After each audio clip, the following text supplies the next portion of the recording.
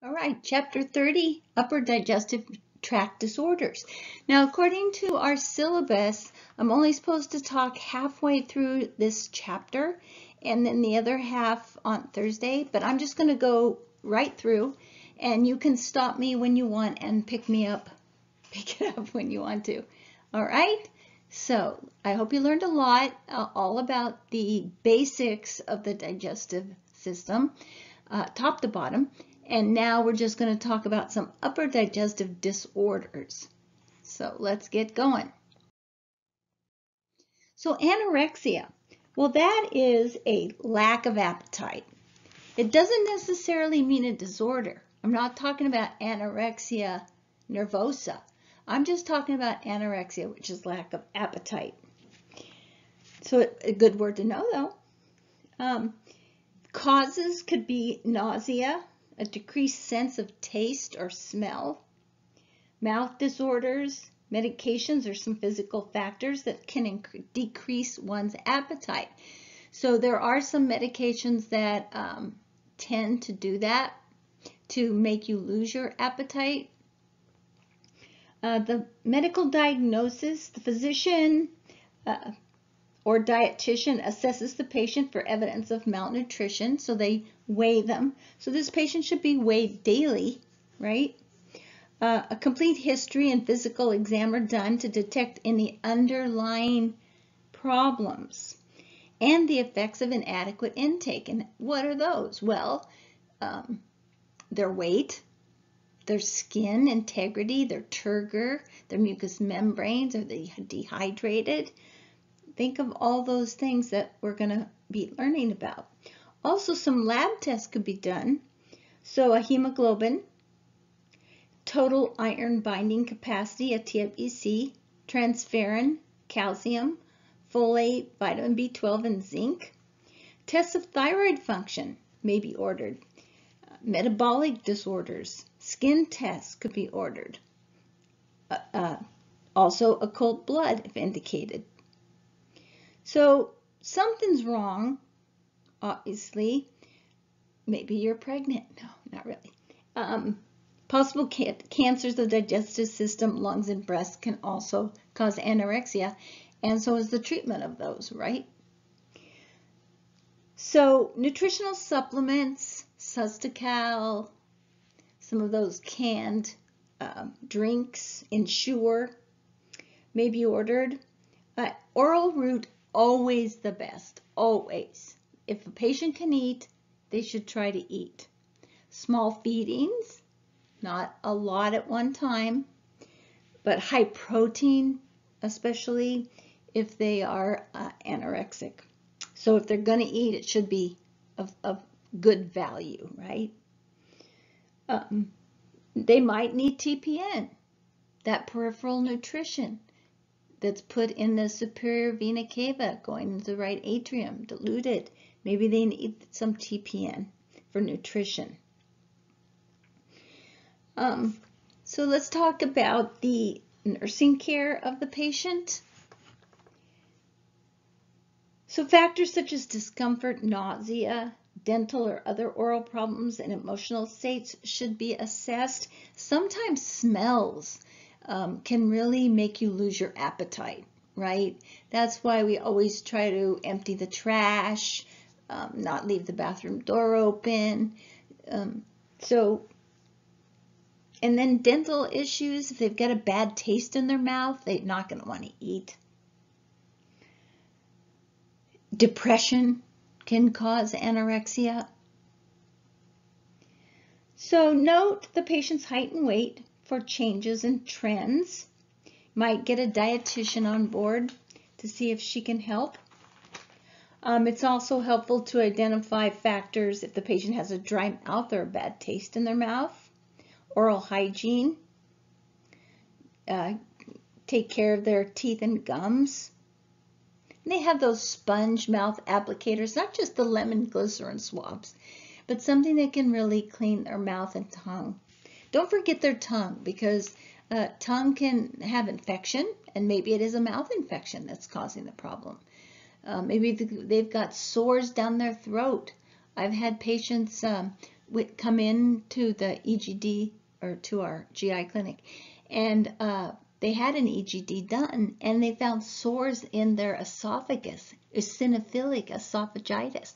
So that's like eosinophils had overrun the mucous membranes of the esophagus. So sometimes it's things that need to be looked into by the doctor, but things that we can do, right, to take care of them. So when a patient's nauseated, you might make sure that their meal tray, make sure the urine isn't sitting on the table, make sure their table's clean, make sure that things smell good, look good. You know, vision, when you see something tasty, I don't know if anybody, I'll just throw this in, anybody's seen a show, Hannibal, on TV? Presentation of food is everything. So Hannibal, you know, eats organs, but the way he presents them, oh, you would never know. So presentation, presentation, presentation. All right. A lot of people enjoy meals eating with other people. So you take them to the area where everybody's eating so they can eat with others, or they see other people eating, that encourages them to eat. It's a social thing. We know eating is a social thing, and that's one thing I know we all miss during this quarantining, is not being able to really get together and have meals, go out to dinner. All right. Again, small servings. So what are some other feeding problems? Let me just go to the next slide. So determine the patient's ability to feed himself. Is he able to feed himself? Is he getting the food to his mouth? Maybe he's not, and that's why his weight is dropping. So be sure you assess his ability to feed himself. And also notice that I've seen this happen, so I'm just saying, sometimes people just plop the tray down in front of the patients. The patient can't reach it, so they don't eat, and then they're charted as no, not eating, right? Or sometimes I've seen them, when they are feeding the patients, they're just shoving the food in. So don't do that, because what's the patient going to do? Spit it all back out, and then they're not getting anything. But I know sometimes people are in a hurry, but it's not a good excuse. Be sure the patient's sitting upright, can get to the tray, has a nice environment, maybe some music playing, you know, put them in the mood to eat. Be sure that they can swallow and chew without gagging. So watch them. Be sure, maybe he's afraid. You know, patients can be afraid. There's some patients that they gagged one time or choked one time when they were alone, and it scared them to death. So they're afraid to eat again. So what if that's the problem? You gotta be a detective and figure this out. So we always want to encourage our patients to be as independent as possible and feed themselves. So we just want to remember to check the diet and the patient's name for accuracy. Seat the patient upright and the head tilted slightly forward for easier swallowing. Tuck a napkin or towel under the patient's chin to catch spills. If the patient's able to communicate, ask them what they would like. If what's on their tray they don't like, what would they like? Maybe they eat better if family brings food in from home. And if that's okay with the doctor, then you can ask, but there needs to be an order. Maybe once in a while they crave McDonald's. I don't know, but just be sure it's okay with the doctor. Some patients don't open their mouths voluntarily. They need a signal, like almost childlike in the sense that touch the lips with the spoon or press down the lower lip to encourage them to eat. Also, don't feed them too fast, right? Be sure they've swallowed what they have in their mouth before you shove some more food in their mouth. Check the mouth at intervals for accumulated food. And maybe they need to have their teeth brushed, right? Once in a while. After food, before meal. Maybe they've got food that's been sitting there for a few days. So mouth care, really important. Offer fluids periodically, just like you would when you're feeding yourself. You eat a little, drink a little, eat a little, drink a little. We'll do the same for your patients. And after the completion of the meal, provide mouth care and record, document the food and drink that they've had. Okay. Stomatitis. So stomatitis is the inflammation of the stomach. It's a general term for inflammation of the oral mucosa that affects the gums, cheeks, lips, tongue, and roof of the mouth. It results from mechanical trauma of poorly fitting dentures, irritation of excessive alcohol or tobacco use, poor oral hygiene, inadequate nutrition, pathogens, radiation, disorders of the kidney, liver, or blood can cause stomatitis, emotional tension, fatigue.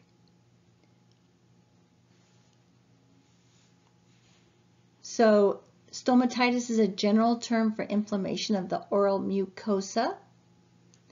Medical treatment directed towards finding the cause and eliminating it.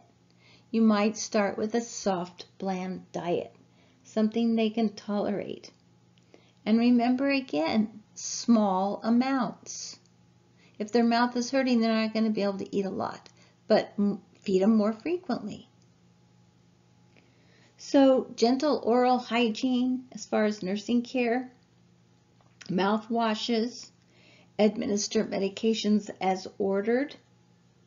Maybe if you can follow medicine, some medicine doesn't taste good, maybe follow it with a little pudding, a little applesauce, so they don't have that bad taste. Steroids are terrible tasting. So if they're on an oral steroid, they might need something afterwards to take that bad taste out of their mouth. So periodontal disease, gingivitis. Gingivitis is the inflammation of the gums and can progress to other structures. Inflamed gums are typically swollen, painful, and bleed easily. Abscesses can develop. Bad teeth. You get a bad taste in your mouth which kind of goes back to stomatitis, but bad taste in your mouth from food stuck in your teeth or your gums not being taken care of. Maybe there's an infection. So as far as nursing care, note the diet, frequency of dental exams, and mouth care practices. Are there any teeth missing or broken teeth? And caries, how their teeth? Redness or lesions? Remember, a lot of people forget to take good care of their teeth. They didn't learn how in the beginning. Most dental and gum disorders are treated by dentists in their office. So you can get an order for the patient to go to the dentist if you see that there's an issue. And you got a pen light, you can look in there. Maybe you can see something that you notice is not good. Okay. Oral cancer. So it's the most life-threatening disorder affecting the mouth. 2 types of malignant tumors develop in the mouth: squamous cell carcinoma and basal cell carcinoma. So risk factors are important to know. And I wrote it up here on the slide: tobacco and alcohol use. It mentions a few others in the book. Cancer of the lip is related to prolonged exposure to irritants, sun, wind, and pipe smoking. Also, chewing tobacco, tucked in to the mouth, that's a problem. And when I say tobacco right here in risk factors, it could be chewing tobacco. Also, poor nutritional status and chronic irritations. Signs and symptoms would be tongue irritation, a pain in the tongue, or even the radiating up to the ear. You might even see some lesions or ulcerations, thickened or rough areas. If you've ever noticed when you go to the dentist, he checks your whole mouth. He checks under your lips, under your tongue, everywhere, because he also is checking for oral cancers or any unusual looking things in your mouth. Some other things that can be found would be thickened or rough areas, sore spots, leukoplakia, leuko, white, so white patches in the mouth. That is considered a pre-malignant condition. They might need to do a biopsy to confirm diagnosis. And when a malignancy is confirmed, the healthcare provider often orders endoscopic exams so they can see if there's any evidence of metastasis. And then, depending on the extent of the cancer, treatment would include surgery, radiation, or chemotherapy, or a combination. Sometimes surgery. So if they do have an oral cancer that's been diagnosed, your nursing care would be to focus on their mouth for lesions, assess the neck for limitation of movement, and enlarge lymph nodes. Now there is a picture here, figure 38.1 in your book. And I hope you're following with me in your book. I'm on page 723 now. And this is an approach to surgery of the oral cavity for cancer. It's a radical neck dissection. Now, this could be done for an oral cancer that's metastasized. It's a pretty radical, and as it says, it's a pretty radical surgery. I've seen some pretty bad ones. They don't always heal real well. That's not an area that's easy to heal.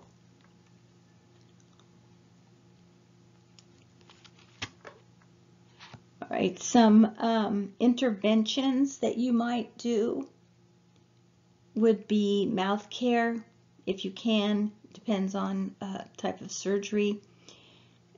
So dry mouth can be a problem after radiation. So do good mouth care. Temperature. You might have to do tympanic or rectal root. They also have, the forehead temperature now. But don't put a thermometer in the mouth, basically, is what they're saying here. Maybe certain rinses for their mouth.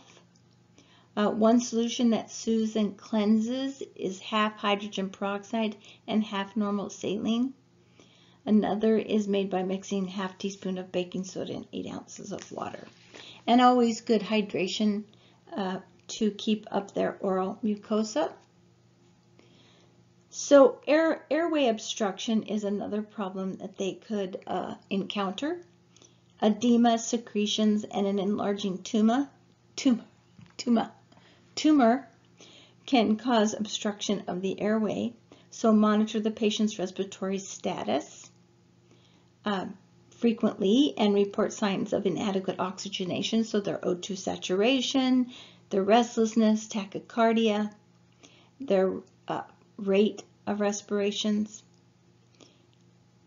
type of respirations, is it deep, is it shallow? If edema or bleeding is present, elevate the head of the bed. Steroids may be ordered to decrease inflammation. So remember, steroids, now they can be given IV in this instance, not orally. So they can be given IV,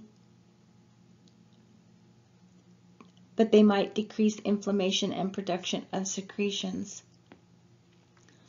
Oral suction might be ordered to remove secretions that might be aspirated. Also, they might have some swallowing problems, so a Yankauer suction is a good thing, maybe just at the bedside. The patient can do it themselves if they're alert enough. Pain might be an issue, so you want to give them pain medication. And also keep an eye on their graft. Could be a donor graft or just some skin. See the picture. In this picture here, the patient has a drain, a couple of drains, so that's very uncomfortable. So we want to keep them comfortable.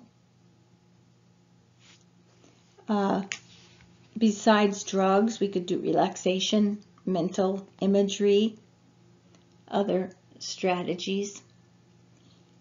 Adequate nutrition, so if the patient's able to swallow, a soft or liquid diet may be prescribed. Mouth care, before and after, helps their appetite. If they have a feeding tube, you need to manage that feeding tube or gastrostomy tube. What's the difference? So a nasogastric tube goes in the nose, right? And a gastrostomy tube just goes right into the stomach. Monitor their I&O, record daily weights, and assess adequate intake. With large tumors that cannot be completely removed, or after extensive oral surgery, the feeding tube may be needed indefinitely.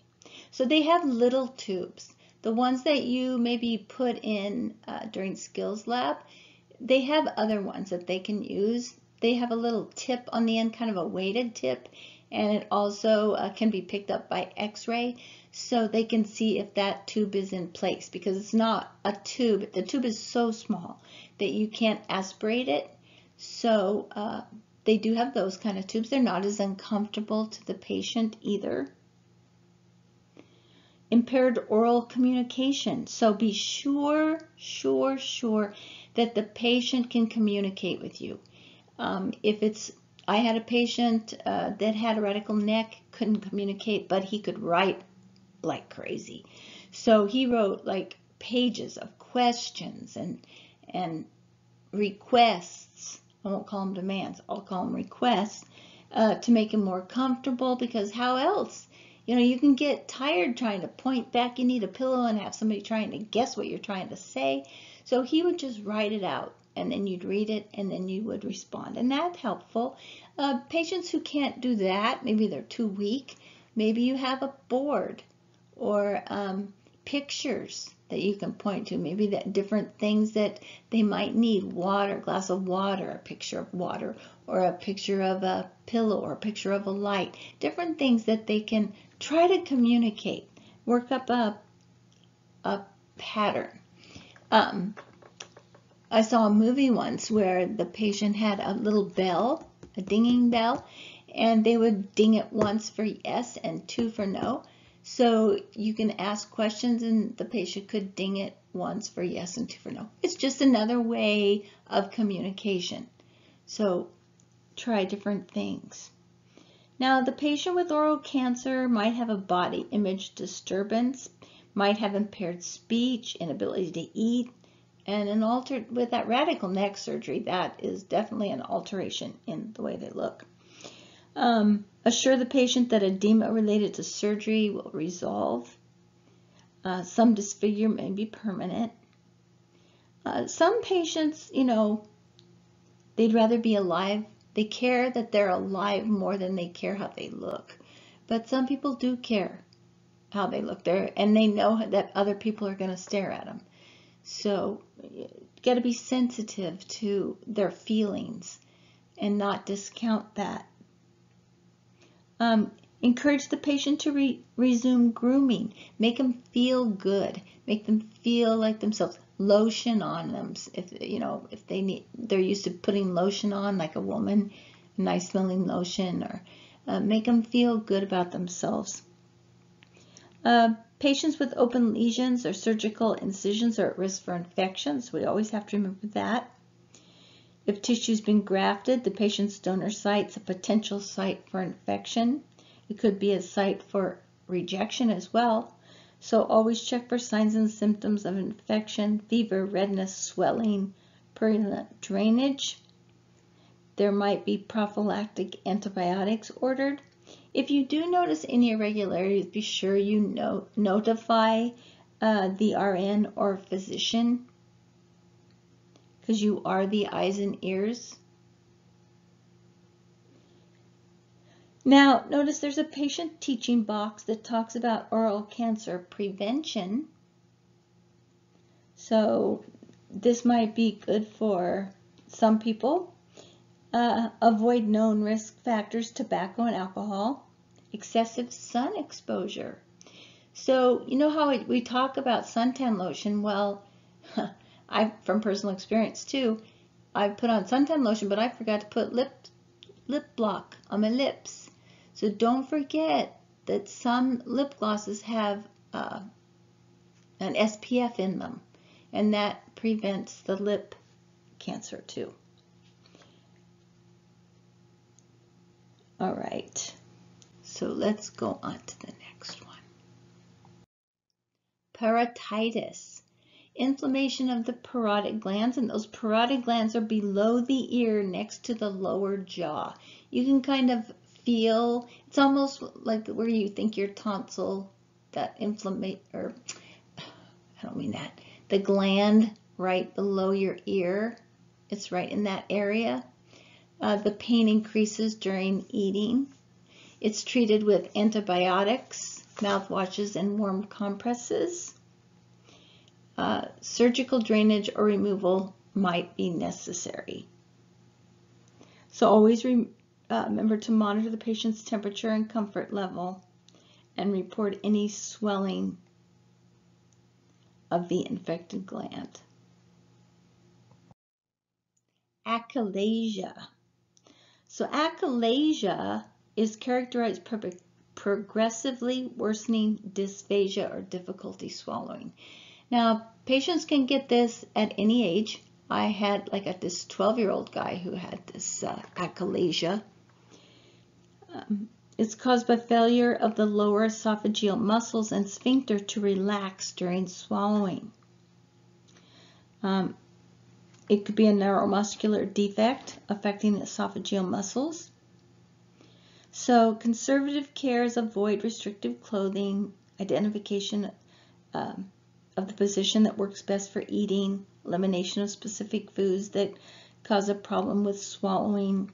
There can be drug therapy, esophageal dilation with the doctor goes in with the scope and dilates the esophagus. But, you know, that can only be done so many times, right? Especially if it's frequent. Corrections could be mechanical dilation, surgical cutting of the lower esophageal sphincter. So actually, a surgery can help it, and in this young man it did. One of the things with him was he had bad breath, and because he just couldn't swallow his food, so he always had like eructation or burping of his food, so he had a bad breath, and he didn't have very many friends because of that. So at age 12 he had this, and once he had his surgery, I mean, he's a grown man now, married and with kids, so he did great, but it was something that had to be overcome. Right. Esophageal cancer. All right, pathophysiology of that. Cancer of the esophagus isn't common, but when it does occur, it has a poor prognosis. Most esophageal cancers are located in the middle or lower portion of the esophagus. And this could be diagnosed with an EGD. And of course, you would probably have signs and symptoms of that. Difficulty swallowing, pain. And you can have pain not just in the with swallowing, but also epigastric, in the back, jaws, ear, or shoulder.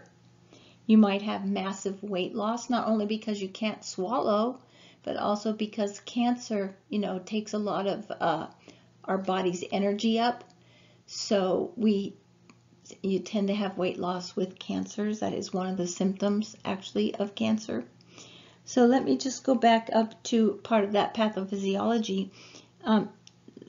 Factors can be cigarette smoking, excessive alcohol intake, trauma, chronic trauma, poor oral hygiene, and eating spicy foods. So let's look at this cultural considerations box. What does culture have to do with esophageal cancer? Well, in the United States, the incidence of esophageal cancer is greater among African American men than among Caucasian men, and is related to tobacco use and dietary factors. Interesting, isn't it? All right. So we talked about signs and symptoms. Medical diagnosis would be made with a barium swallow or a CT scan. Medical and surgical treatment, they might have esophagectomy, so their esophagus, all or part of it, might be removed. They can have a graft put in. I've seen the stomach lifted up. They've actually taken out part of the esophagus and the stomach raised up to meet the esophagus. And then the esophagastrectomy, where they have to remove all this, the lower part of the esophagus and part of the stomach. Colon interposition, where they have a replacement of the diseased part of the esophagus with a segment of the colon. So that's interesting. It helps give them some more esophagus, some length. We have a lot of intestine we don't use, right? Small intestine especially, so it might work really good there. Maintaining good nutrition's a challenge.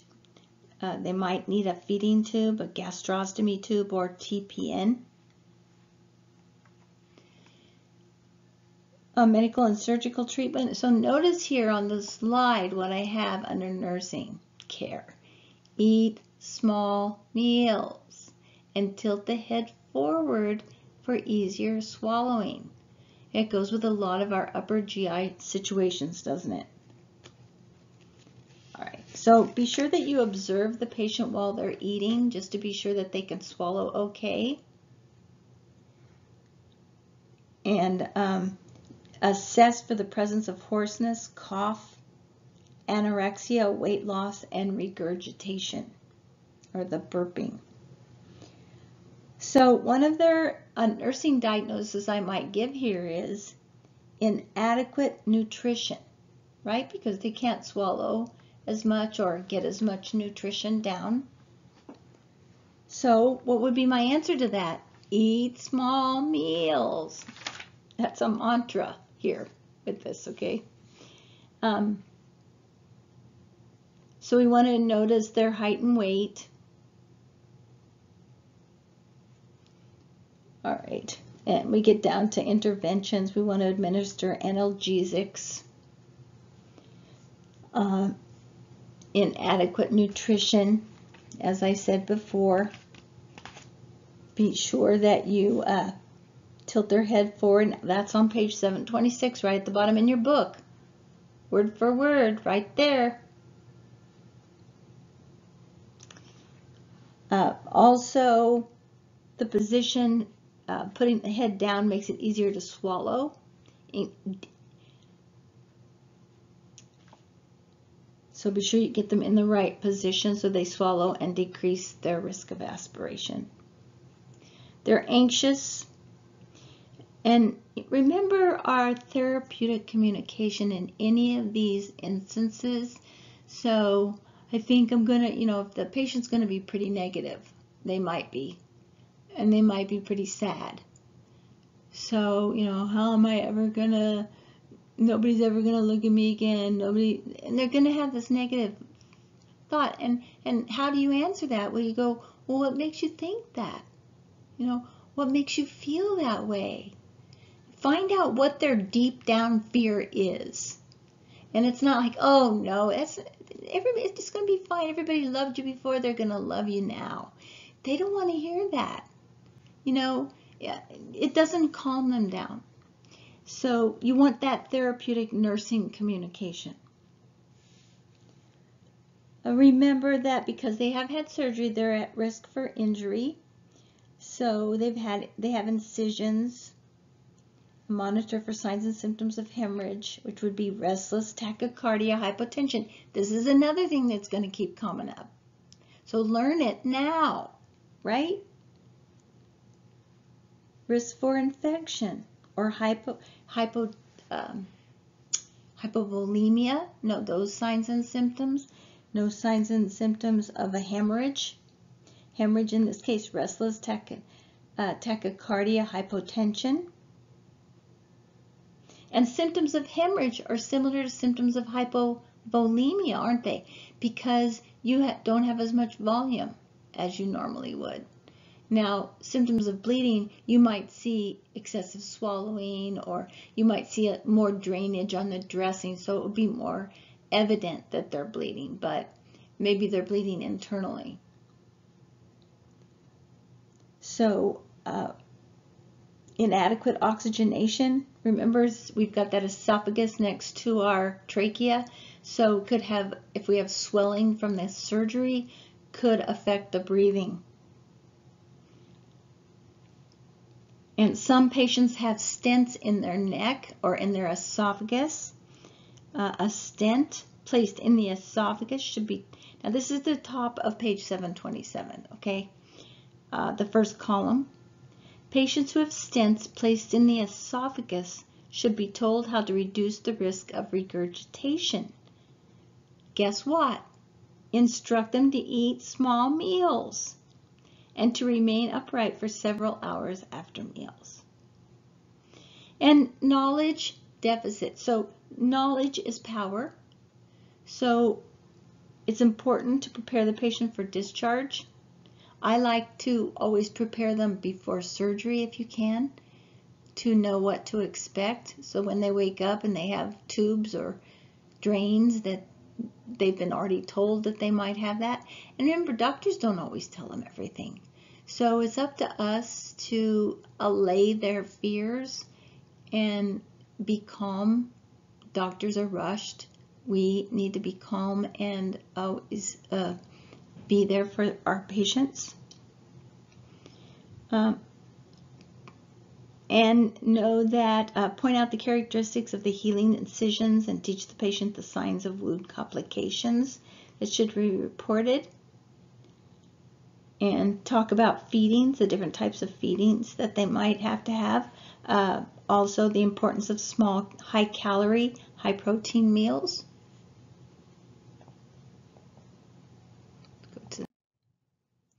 So nausea and vomiting is our next thing that we're going to talk about.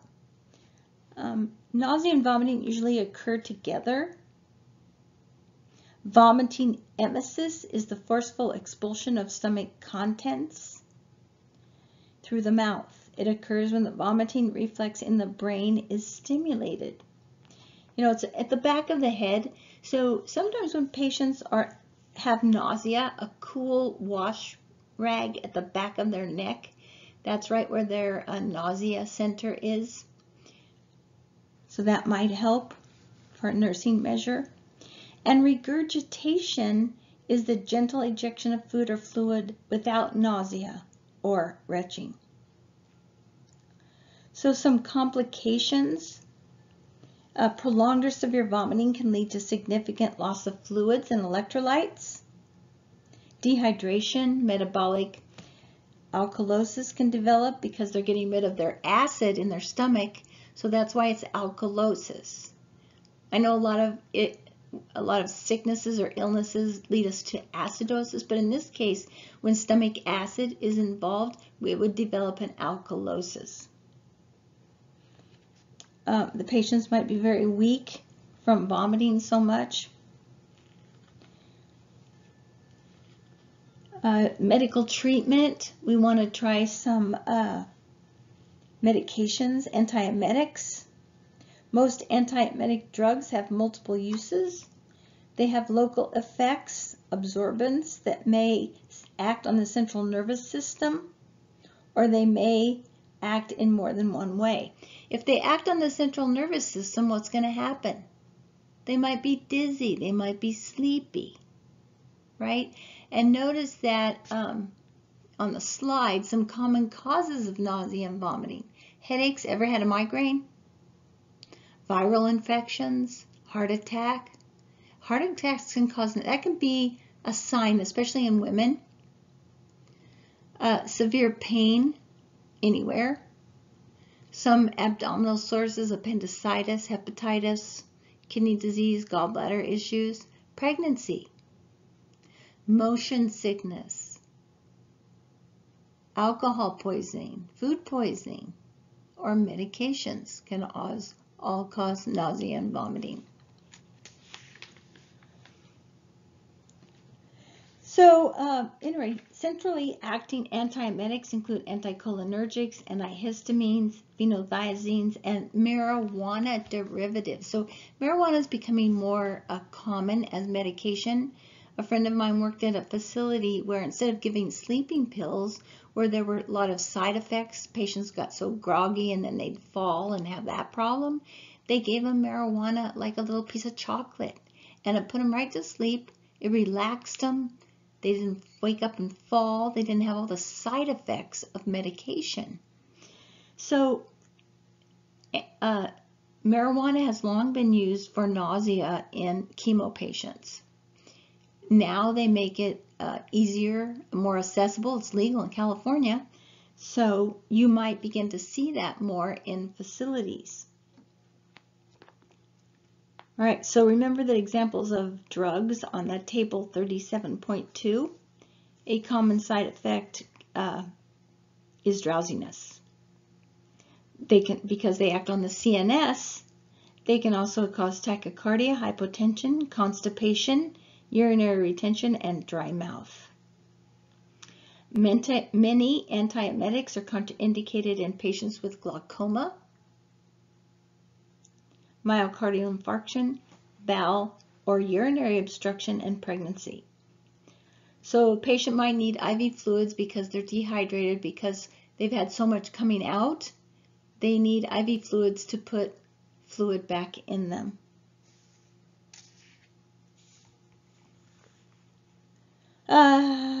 We want to do a good nursing assessment and note their skin turgor, the color of their, and the amount of their vomiting. If they are vomiting, if they have an NG tube, we want to measure that amount, note the color and amount, and document that somewhere, and that's all output.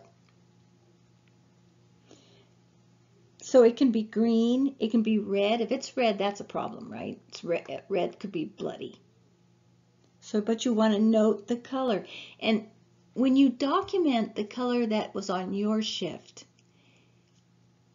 and then the next shift comes along, the patient vomits and it's a different color, they're going to know there's been a change. So that's why documentation is so, so important. All right. So bright red blood, you know, that's like bleeding, right? But if it's black or coffee ground, that's old blood. That means it's been there, and that can make you nauseous, boy. Blood in your stomach. So it can come out as coffee ground, and that's coffee ground emesis. That's how that would be documented. Okay, I'm turning the page to page 728, but still talking about our nausea and vomiting.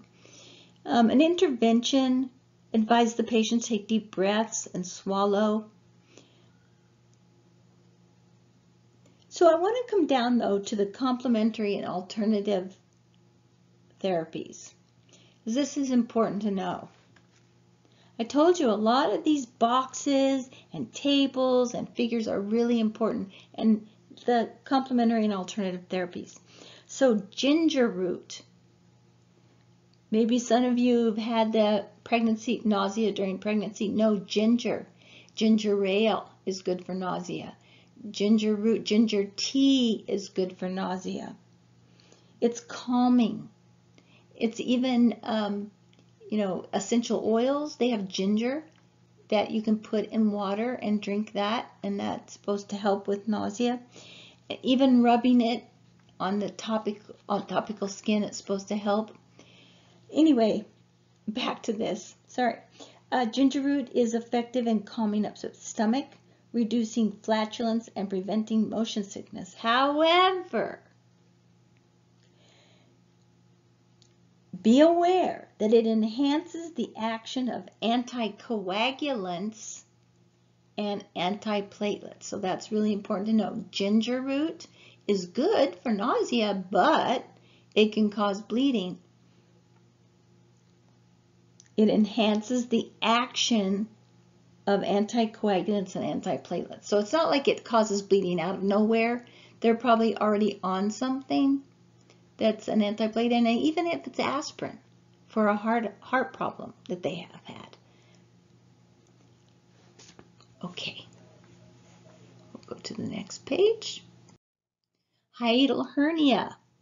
So pathophysiology of that is essentially it's an opening in the diaphragm through which the esophagus passes. The hiatal hernia is the protrusion of the lower esophagus and stomach upward through the diaphragm and into the chest. There's two types. There's a sliding hernia and a paraesophageal or rolling hernia. In the sliding hernia, the gastroesophageal junction is above the hiatus, or the high part of the stomach there.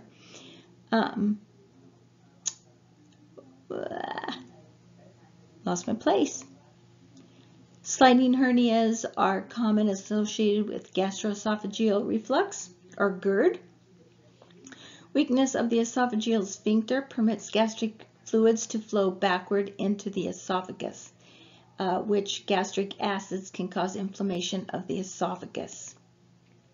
In a rolling hernia, the gastroesophageal junction remains in place, but a portion of the stomach herniates up through the diaphragm through a secondary opening.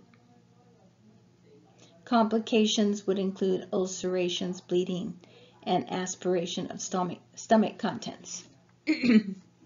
Causes could be weakness of the muscles of the diaphragm in the area where the esophagus and the stomach join. Factors that contribute to the development of hiatal hernia include intra-abdominal pressure, if they have liver problems or some other problem that's made their stomach large, trauma, long-term bed rest in a reclining position, intra-abdominal pressure increased by obesity, pregnancy, abdominal tumors, ascites, and repeated heavy lifting. That's why they wear those belts. You know, they wear a belt so they don't get a hernia if they're weightlifters. Straining also. Signs and symptoms.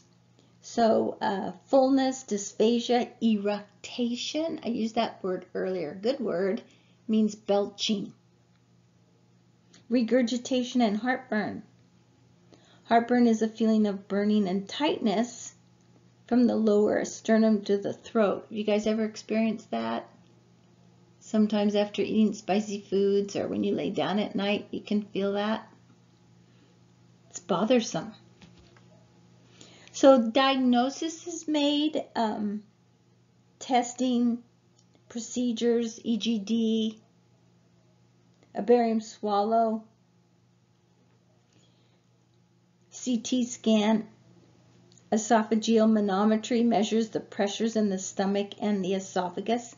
Now I'm on page 729, and it has the same pictures that are up on the slides there. Same pictures. But it also shows what the surgery is, a Nissen fundoplication for a hiatal hernia.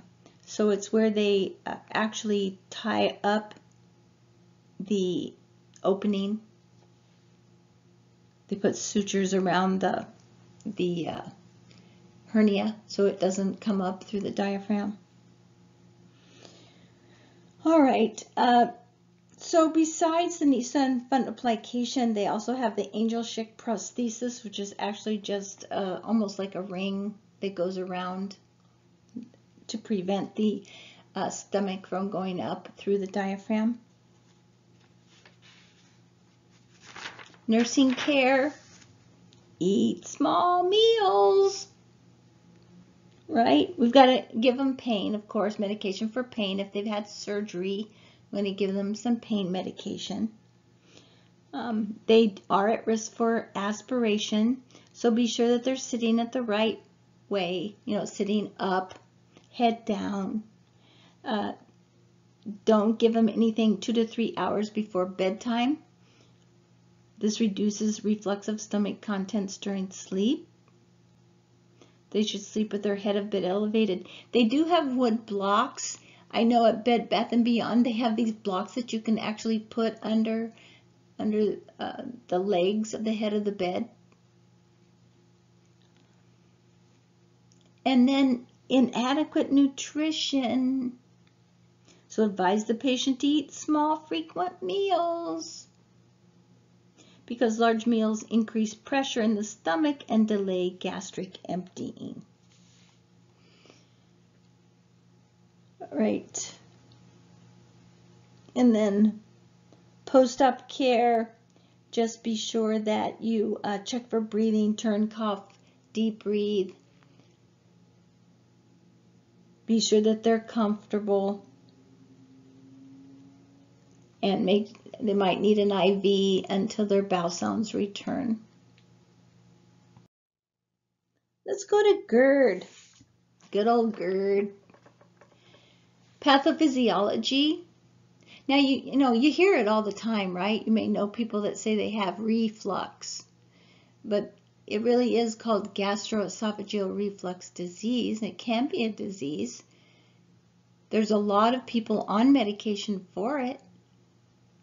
It's uncomfortable, that's for sure. And if you watch TV, some of the commercials will say if you have reflux for more than 3 times a week, you need to tell your doctor, because you may need to be on medication, because if you avoid being treated, it can lead to cancer. So it does need to be treated. Don't ignore it. And don't always eat those tacos or whatever, those taquito, what are those things called? They're really spicy. I know they're yummy. Taquitos? No. Takis? Whatever they are. I don't eat them, but they are yummy. I've tasted them. So I know a lot of you guys may eat spicy foods or eat spicy chips, but this is something to keep in mind about GERD. Okay. All right. So what's the pathophysiology? Well, it's a weakness of the esophageal sphincter, which permits the gastric fluids to go upward. And you can see this is a great picture of the acid going up into the esophagus, and it creates inflammation because it's not supposed to be there.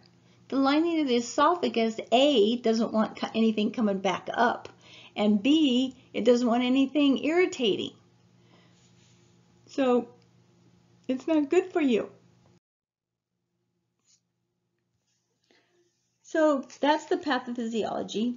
And then prolonged vomiting and prolonged gastric intubation can also cause GERD. So I went to the next slide, sorry, because I'm not really done talking about GERD. A lot of patients that are in ICU, they should be on prophylactic medication for reflux, because they, just by the amount of being stressed out, they are going to have excess gastric acid. And they might reflux that up into their esophagus and get GERD. So intermittent dysphagia and belching can be a sign and symptom of GERD, besides just the burning. So it's not always just burning that they can complain of. It can be dysphagia as well, or belching.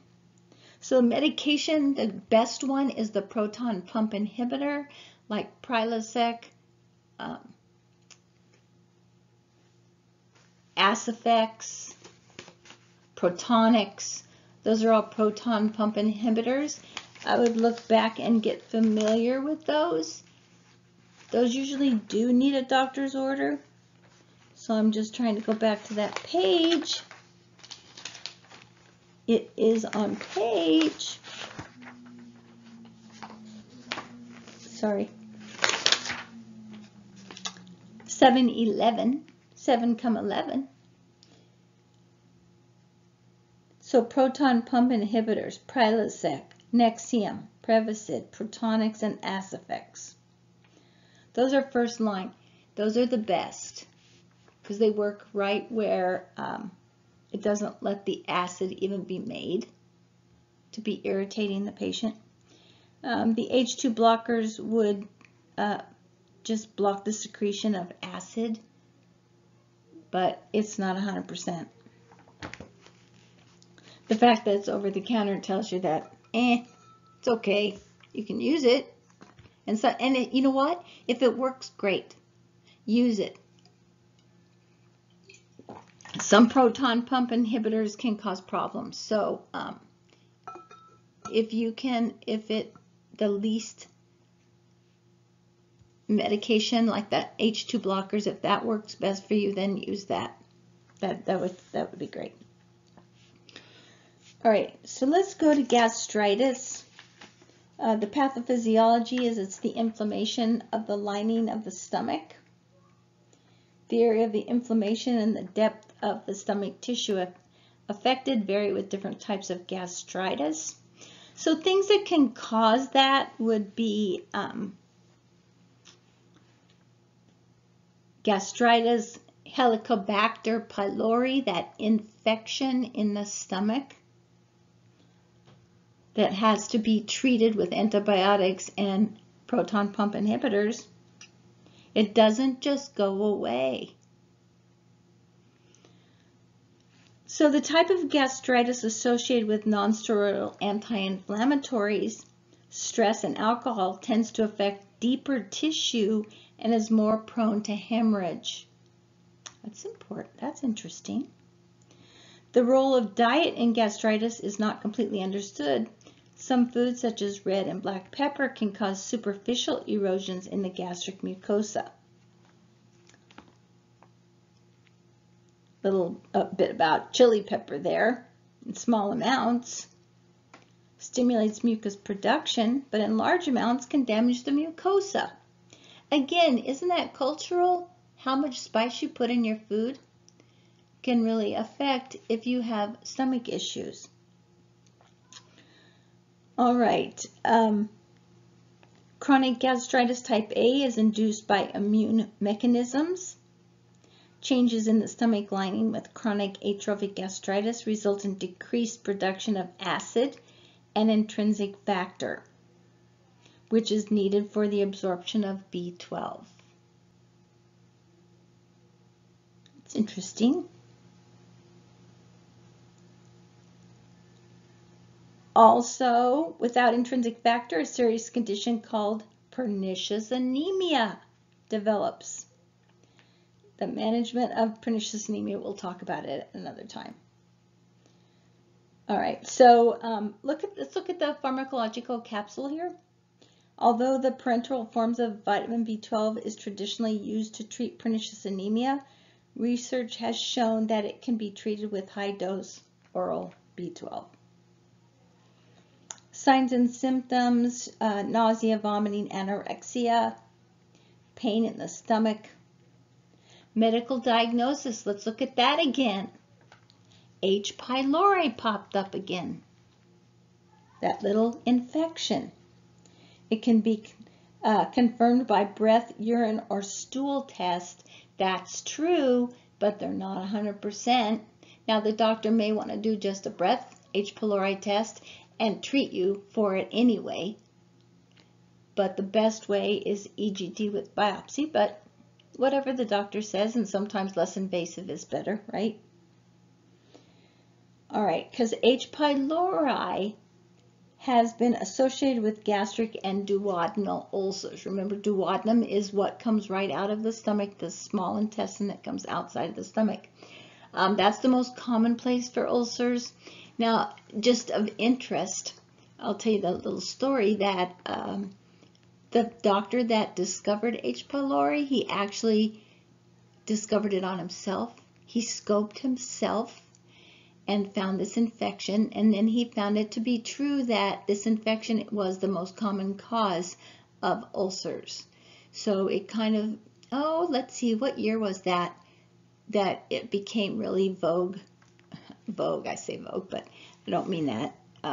It just means a popular diagnosis and a true diagnosis too. People didn't know before. I'd say 1980, maybe 1990s. So it's a fairly new phenomenon. The medical treatment would be, if it's NSAIDs, you need to stop that. If it's alcohol, you need to stop that. Elimination of the cause, essentially, is what we're talking about. Bland diet, 6 small feedings. Failure to correct or control gastritis, or if the patient is hemorrhaging, then that moves into another field of peptic ulcer disease.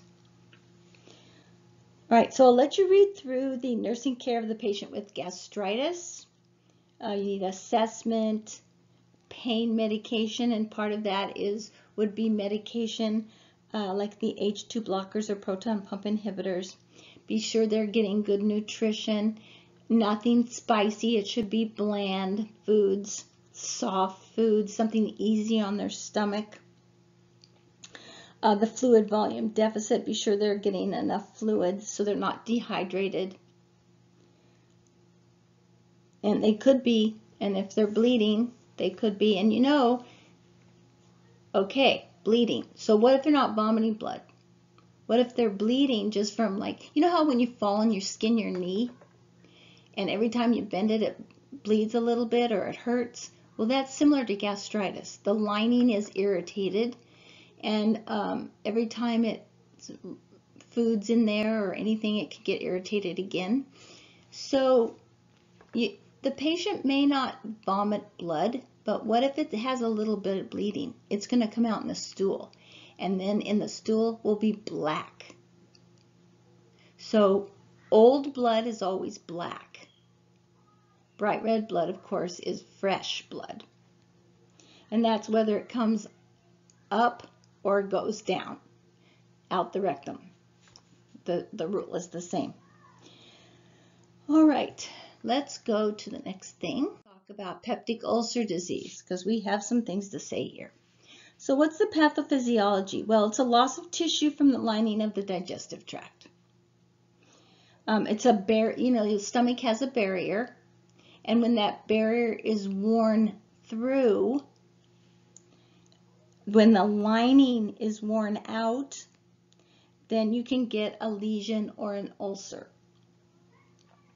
Peptic ulcers are classified as gastric, so in the stomach, as you see in the picture of the slide here, the little hole in the stomach, or the duodenal ulcer is the other type of ulcer. About 80% of ulcers are in the duodenum. Causes could be drugs, infections, stress, medication, H. pylori, stressful events, spicy foods, signs and symptoms. So this is important to know some signs and symptoms. Sometimes you can have nausea and pain, and a lot of times it's burning in the epigastric 1 to 2 hours after meals. But if a patient has an ulcer and has no pain, but then develops a burning or stabbing, cramping pain, it could be a rupture, like a bleeding ulcer. Okay, so like a stabbing, burning pain in a patient who with a known ulcer could be a sign or symptom that there's a problem. And I think I have under complications, yeah, I wanted you to look at the table down there, table 38.2. There's different depths of the ulcers, shallow,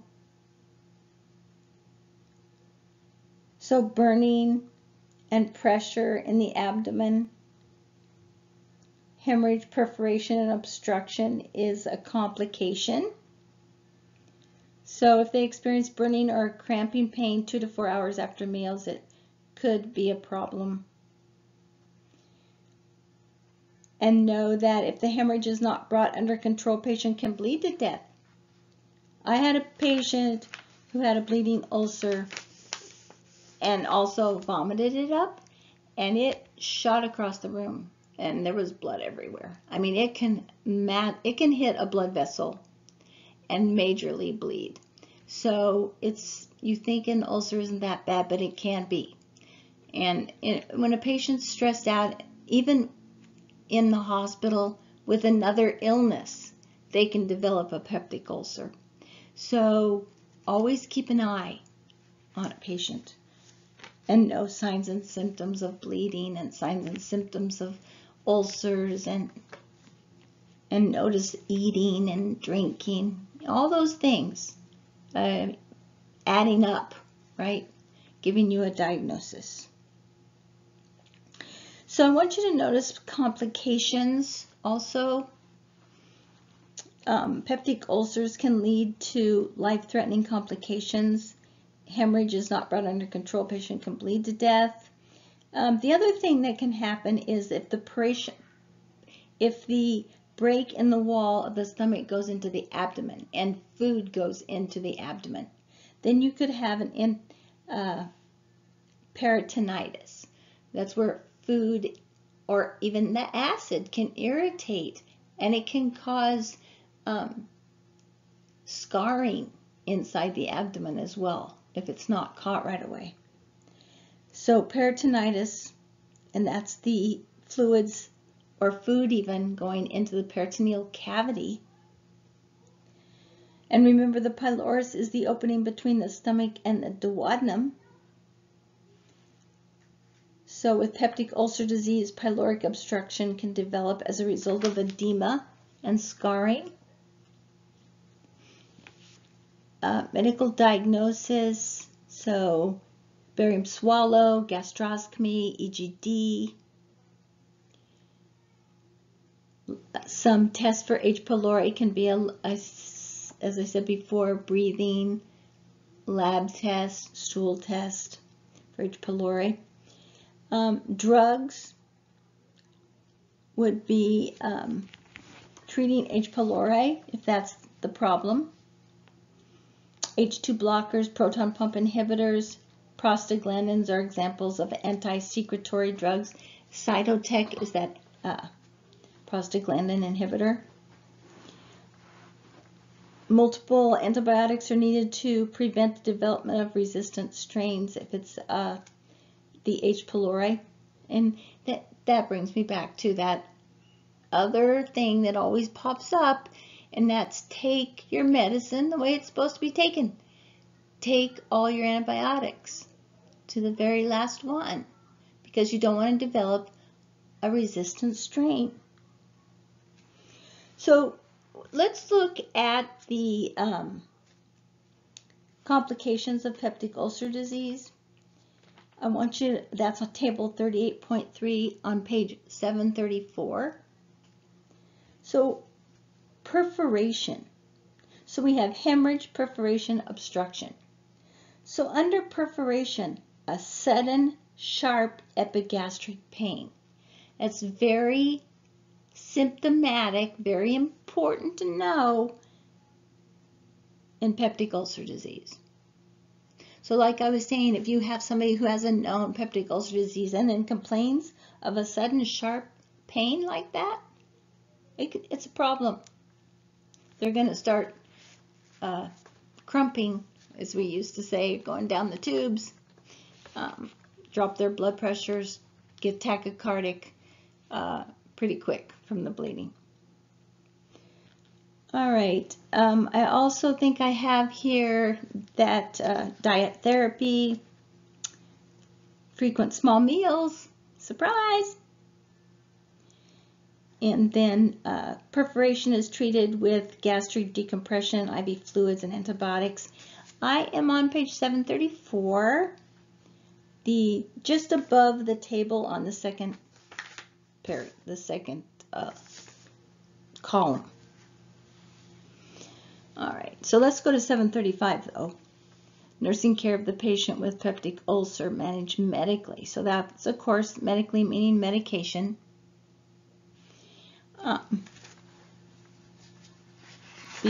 There's a good nursing care plan there.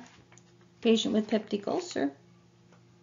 And you know, those critical thinking questions are in your student resources in Elsevier. So if you wanted to test yourself, you can always find the answer there. All right. So I kind of wanted to go, let's just make a little jump here on page 737 down to focus assessment. This is managing the paper with the paper. Guess that's why I'm only supposed to do half a chapter, right? Nursing care of the patient with peptic ulcer managed surgically.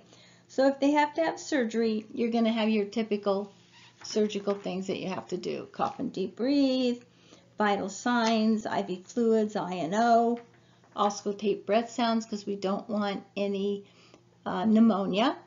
You know, and if they've had abdominal surgery, remember, you can build them a pillow or take a draw sheet and wrap it up like a square, something for support so that they can cough.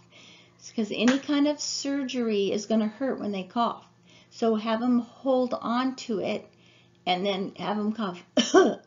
Right? Nice deep breath and expulsion of air.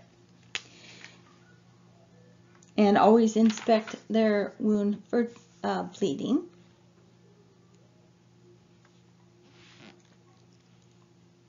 Go to here. Well, we're not quite there yet, are we? Gastric cancer. Almost. So nutrition, be sure that they get their after gastric surgery. I'm on page 738, by the way. I'm down now to inadequate nutrition. It's a common thing with stomach, right? Vitamin B12, folic acid, iron, calcium, vitamin D. They might develop pernicious anemia because of lack of absorption due to their stomach problems. All right, and then there's a patient teaching for peptic ulcer post-op there you can read through. Decreased cardiac output. So let's go over that for a second. So that's page 738, decreased cardiac output. Some patients experience dumping syndrome. Remember that from talking earlier? After gastric surgery, the symptoms of dumping syndrome may occur in stages. In the first stage, the patient experiences abdominal fullness and nausea. These symptoms are thought to be distension of the small intestine by the consumed food. The patient feels flushed and faint. The heart races. Patient breaks into a sweat. So this is a different description of the same thing, but the same things happen, right? In dumping syndrome. So these symptoms are probably related to the malabsorption of carbohydrates and other foodstuffs because of deficiency of digestive enzymes. We talked about it when we talked about tube feedings, I think. All right, so just go down just above stomach cancer, and it talks about dumping syndrome usually disappears within a few months. Meanwhile, the following directions for the patient will help. Consume a diet low in carbs and refined sugars, moderate in fat, and moderate to high in protein. Small, frequent meals. Drink fluids between meals. Lie down for about 30 minutes after meals. And that doesn't mean flat. Keep your head elevated. Okay, let's go to the stomach cancer. Pathophysiology. Cancer of the stomach is expected to be diagnosed in more than 26,000 people in the United States. The incidence is highest among men, people older than 70, and people of lower socioeconomic status. Asians and Pacific Islanders, African Americans, and Latinos are at great risk. So it says go down to the cultural considerations box, so let's do that. The incidence of stomach cancer in African American men is greater than in Caucasians. In addition, culturally based dietary patterns, in other words, high intake of starch, salt, pickled foods, salted meats, and nitrates. Nitrates is a very bad thing. It's cancer causing. Increase the risk of stomach cancer. So you know, nitrates are in some good foods I know we like. Hot dogs, bologna, most lunch meats, unless they're without nitrates, and they do make some. Sausage, salami. So be careful about your intake of those foods because they're not really good for you. I know, I like them. I like them. I like them all. But I have to be careful. So do you. We all do. In the health field, we have to be careful what we eat and what we give our loved ones to. So back to this, sorry. Stomach carcinoma begins in the mucous membranes and invades the gastric wall, then spreads to the regional lymphs, liver, pancreas, and colon. See how bad that can get? Real fast.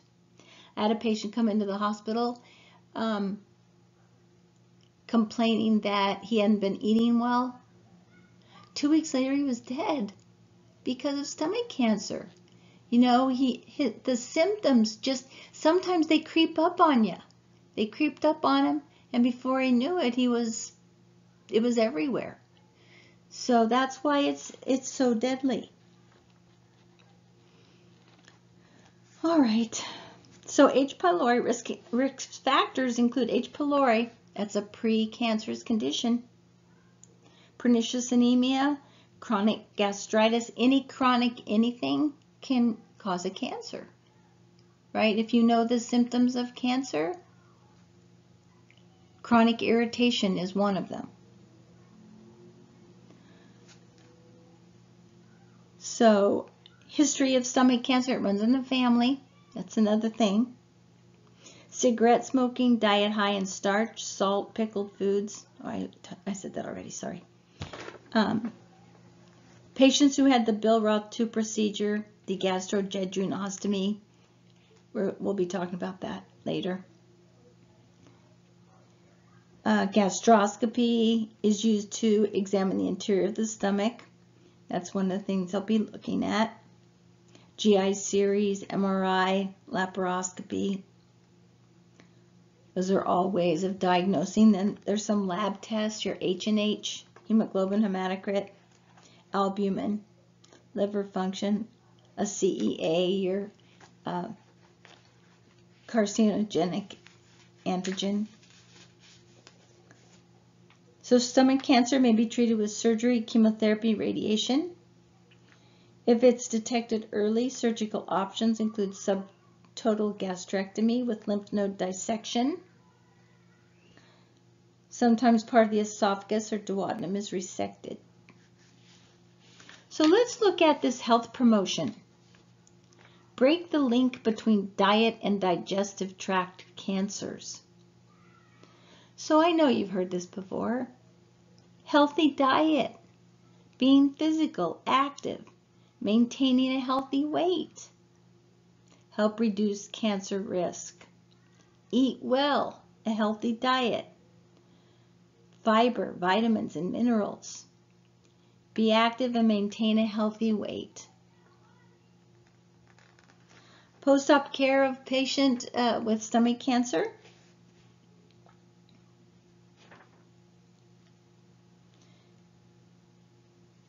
So just like any cancers, we have to encourage them to cough and deep breathe. So they're going to, since they have an incision, they're going to need to have some sort of a pillow or blanket folded up to hold on to their incision so they can cough and deep breathe so they don't get a secondary pneumonia. Monitor for weight changes. That too can be a sign of cancer. Pain, we want to give pain medications. Inadequate nutrition. Nutritional needs are much like those of the patient who has undergone surgery for peptic ulcer disease. So soft, bland foods. And then inadequate coping. Page 740. This is the last thing. I think there might be another question. No, I guess not. All right, so inadequate coping. Again, let's talk about how we talk to our patients. The patient and family may need help in coping with this life-threatening illnesses. Encouraging them to talk. What do you mean when you say you'll never be able to eat anything again? What do they mean by that? Why do you feel no one's going to like you anymore? Why do you feel that you aren't going to live a normal life? What makes you feel that way? What is it that you think? Just get them to talk. Just don't be derogatory or negatory or, or just ignore their feelings altogether. You're not going to be, that's not going to happen. You don't want to be like that either. And you also don't want to give them false hope. Oh, everything's going to be fine. Everything's going to be fine. Can't do that either. We just have to be a gentle ear to listen to them. All right. So help the patient to think about changes in daily routines that may be necessary after discharge. If chemotherapy or radiation therapy is planned, the patient needs to know what to expect. Knowledge is power. Provide the patient with information about community resources, such as home health agencies or American Cancer Society. Anytime someone's going through something, I'm sure there's some sort of support group for everybody. Nobody understands except someone else who's gone through it. So support groups are great for that reason. If you're that kind of person, some people don't like to talk about it. I know they like to deny that it's there, but the best person to talk to about it is someone who's had it before. Or a pamphlet. Give them something to read. Now that we have Google, it's great. We can get lots of information just as long as you don't go to Wikipedia. I do know some people that go to Google and look up things and they find the worst possible scenario and then they worry about that when that may not even be the case. So Google can be a bad thing in that sense. All right, guys, read your book, go over the things that I pointed out as being really important. And if you have any questions, write them down and we can talk about it. Thank you.